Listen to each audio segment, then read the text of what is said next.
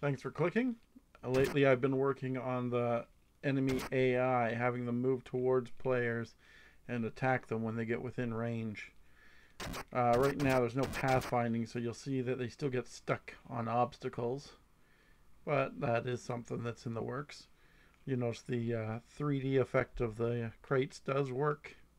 Some people were doubting whether or not that would function with taller objects, but it's definitely there. I include a little zoomed in view so you can see the fighting. There's a feature I can finally show you, which is blocking.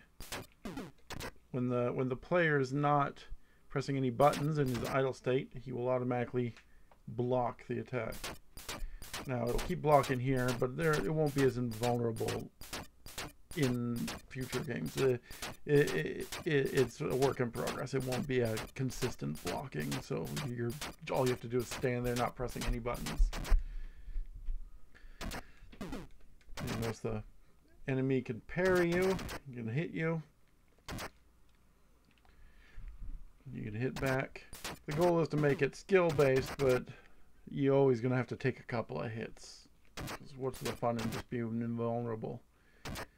Now here's something fun I can do is I'll try and kick him up onto the crate here. There we go, got him up there.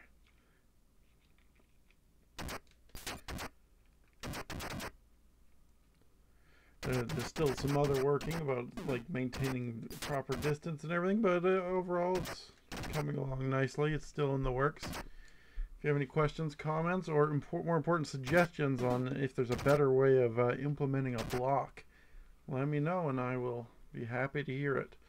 Have a good day.